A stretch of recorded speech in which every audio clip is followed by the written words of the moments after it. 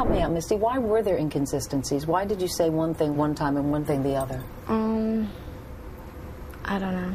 As the weeks went on, rumors in the media spread like wildfire. Misty's story began to evolve yet again, and as the investigation continued, a new name came up. Misty said that she was sexually harmed as a child by her older cousin, Joe Overstreet. The main theory that Joe was the prime suspect came from Tommy, Misty's brother. Tommy told his attorney that Joe most likely strangled Haleigh due to losing his temper because he couldn't find a hunting rifle that he came over to borrow. There's a river right behind the home that Haleigh was living in, and Tommy said that Joe took Haleigh down to the dock and didn't come back with her. But due to no evidence ever found in the river and Misty's track record of lying, no charges were pressed and Joe's involvement was only ever a theory.